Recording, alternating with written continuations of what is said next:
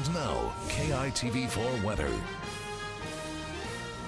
Aloha Hawaii, welcome to KITV.com. I'm Moani Ke'ala Navarro. We've got more surf rolling into our shores. Take a look at this high surf advisory in effect for most north and west shores across the state, taking us into Oahu, just the north shores of Moloka'i and Maui, and Kona side, the last west shore to see that swell come in later this evening. Again, this high surf advisory taking us into our Thursday. And here's a look at our heights that we're expecting for the country. Up to 16 feet up there, 12 for the west, Kona side 8 feet later this evening. Inexperienced surfers and swimmers should stay out of the water. And we've got more swells throughout the week into the weekend, keeping surf on the big side into our upcoming weekend, into the early part of next week. Let's take a look at our forecast for this Wednesday, the mid part of our work week. A lot of sunshine expected. It's going to be nice out there. Just a few scattered showers over windward and Mauka spots, but wind very light today, variable as well, only up to 15 miles an hour, which means